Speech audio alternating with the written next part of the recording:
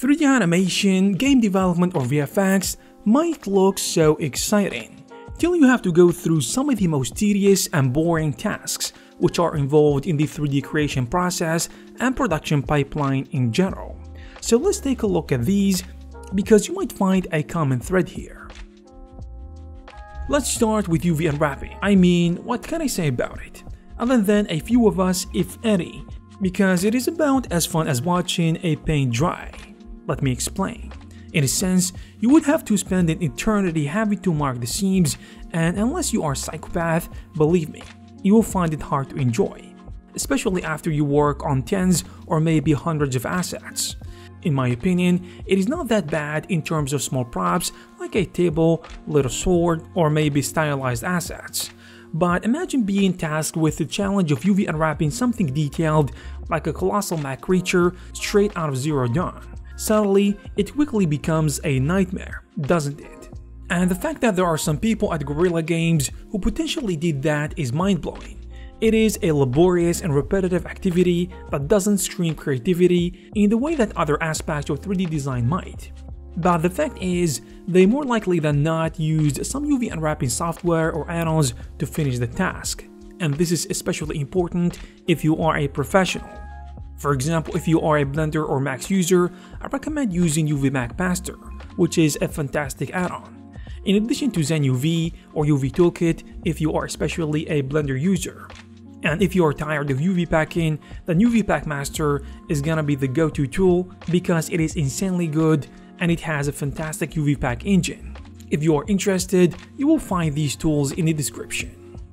The Xpen Black Friday sale is right around the corner, and it is offering huge discounts, up to 40% off on all of their lineups. So if you want to snag a tablet for yourself, now is a great time. You can click the link in the description to visit the Xpen Amazon storefront, where you will find a list of all their products. Xpen offers premium products for very competitive prices. Their displays and tablets are of extremely high quality, and their cutting-edge X3 Pro stylus is one of the best in the market, which will be included in all of their Artist Pro 2nd generation models. If you are looking for a big screen drone display, you can start with the Artist 24 Full HD and Artist 24 Pro. The latter features a stunning 2.5K resolution, and it delivers incredibly lifelike and vivid colors, allowing you to create images with stunning nuance and detail.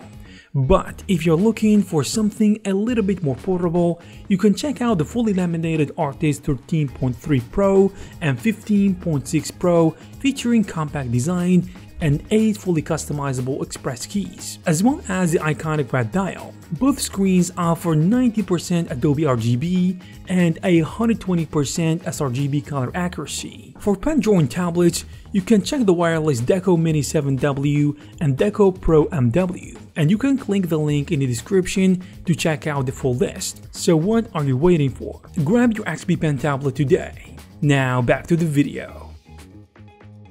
If you somehow like UV unwrapping, I wonder what you think about rigging and white painting. I know that this may raise some eyebrows, but just hear me out first. You see, the idea behind 3D rigging is the creation of visual skeleton for a 3D model, especially characters, to be able to animate it later on.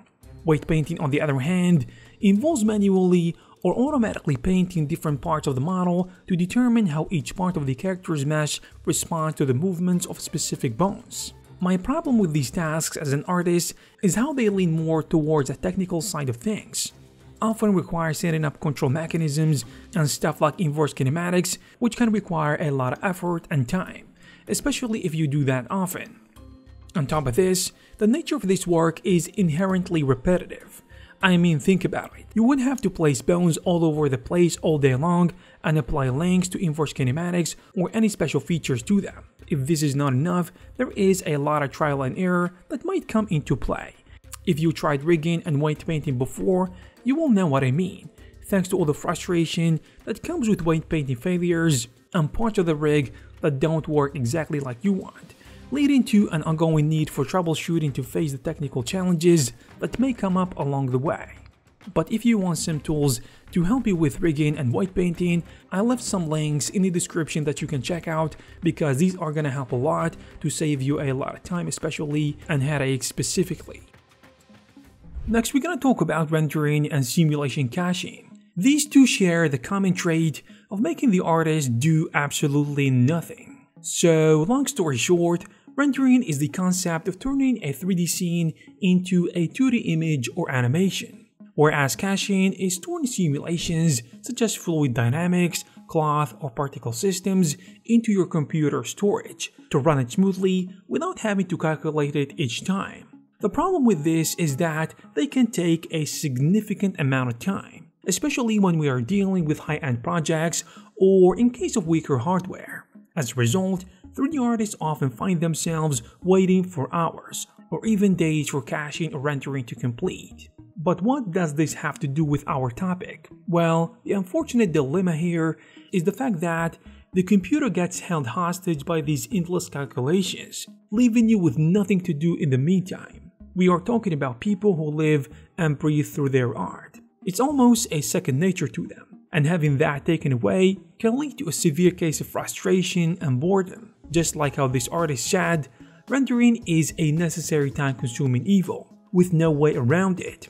I feel especially annoyed with it because I'm not even a professional or anything. I just love doing 3D stuff and learning. Not sure where I'm going with this post, just passing time while rendering I guess.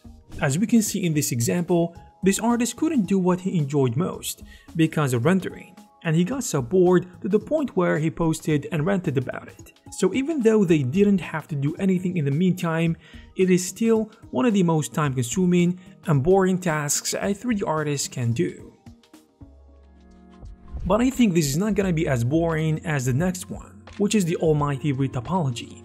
You can't talk about boredom in 3D without talking about it. And just like how this beginner artist said, retopology is ruining my experience in 3D. Simple as that. In the last 7 months, I've been studying 3D and 2D months were like heaven, as I was studying sculpting and similar stuff. Everything was fine until retopology time began. Then everything became hell. I can't stand doing this anymore. But this can be joined by two other similar tasks.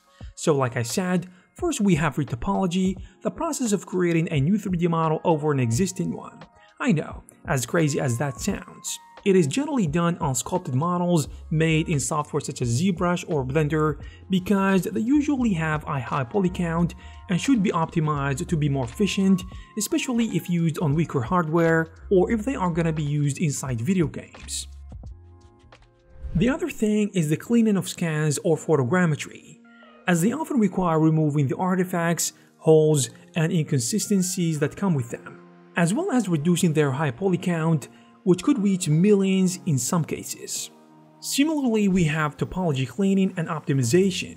You know, the process of deleting vertices, edges, and faces of your 3D modeled assets. I mean doing it strategically and purposefully to improve efficiency and to reduce the poly counts of your assets. There is nothing new here actually. We have already presented some reasons why these are gonna be boring, and generally speaking, 3D artists often dislike the same things. First, it is repetitive, it is time-consuming, and it lacks any form of creativity. Basically everything you don't want as an artist. I mean, imagine having to sit there for extended periods of time, clicking vertices here and there, like there is no tomorrow. And for most people, I think this is gonna be frustrating as hell, because every one of us wanna get to the fun parts.